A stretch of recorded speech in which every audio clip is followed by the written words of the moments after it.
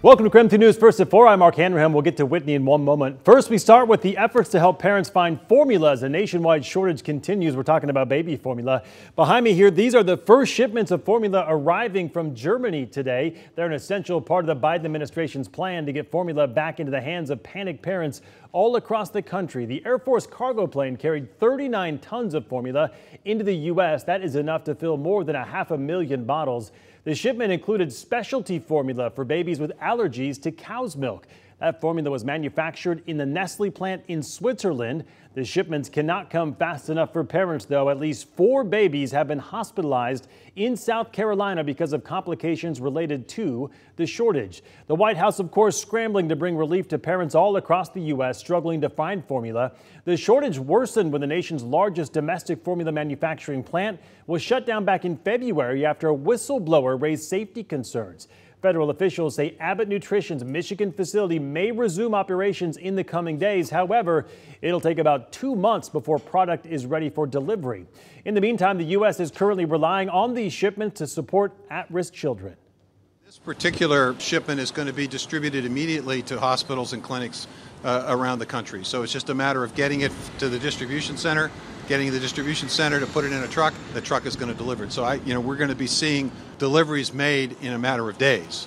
The Biden administration says a second flight with formula is scheduled to leave Germany soon and will be trucked to Pennsylvania when it arrives in the U.S. The Defense Production Act has also been invoked to allow Abbott and formula company Rickett to receive priority orders of raw materials to increase productions. And while you're looking for formula, just a warning, the Federal Trade Commission is tracking reports of online scammers tricking parents into buying expensive formula that never arrives. So before you pay, make sure to check out the company or the product. And if you use a credit card, you can sometimes get your money back if you ordered something but didn't receive it. Also, search your local resources. That's the latest on the baby formula shortage. For now, Whitney, we'll send things back to you. All right, Mark, thank you very much. Also today, gas prices in Spokane have jumped way up. This is just in the last week. According to Gas Buddy, the average price per gallon went up 21 cents compared to just last Monday. Right now, the average gas station in Spokane is charging $4.88 a gallon. And to put that into perspective, gas is $1.62 a gallon higher than it was just 1 year ago. Statewide, the average price here in Washington is over $5.15 a gallon. That's up almost 18 cents from just last week. And across the border in Idaho, the average cost right now is $4.60 a gallon, up almost 11 cents from last week. Now today, President Biden addressed the rising price at the pump during remarks from Japan. The president says gas is in a state of transition right now, being impacted by several factors, including the situation in Russia and Ukraine, as well as increased demand for the Memorial Day weekend and post-COVID. In the meantime, the national average now is at $4.57 a gallon. And with rising prices, the Biden administration is considering an emergency declaration to help ease the diesel shortage in the U.S. It would allow a release of fuel from a stockpile that is rarely ever used. It's called the Northeast Home Heating Oil Reserve, and diesel has only been pulled from it once before, which was in the aftermath of Superstorm Sandy back in 2012. It cost about $5.50 a gallon for diesel right now. That's 75 cents more than this time last year. All right, let's take a look at weather. Clouds have been moving in throughout the afternoon. No raindrops really here to speak of in the Spokane area. Meteorologist Jeremy Legou is joining us now from outside. So, Jeremy, do we need to be worried about storms or rain this evening?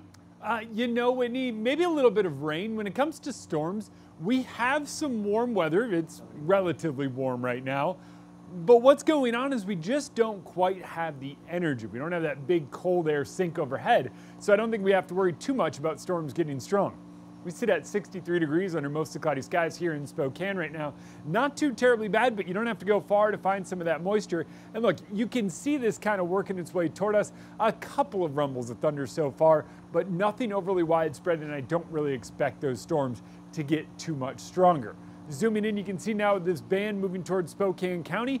Basically what we're waiting on to give this a little enhancement is some colder air and a little disturbance to move by overhead. That does happen later on this evening. Watch how this plays out.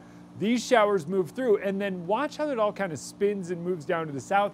That's a short wave of energy that kind of pushes this all out and helps us dry out for tomorrow. But tomorrow, it's all about the high cloud cover across the region. Likely we do get a little bit of rain, but not too worried about it. Temperatures fall down into the 40s tonight, not all that bad, and by tomorrow afternoon we start our warm-up back in the mid-60s and a few 70s across the region. All right, Jeremy, thank you very much. Witness statements and high-quality security video helped Spokane police identify and arrest a shooting suspect who is a known gang member. And KREM 2 has gotten an exclusive look at that video.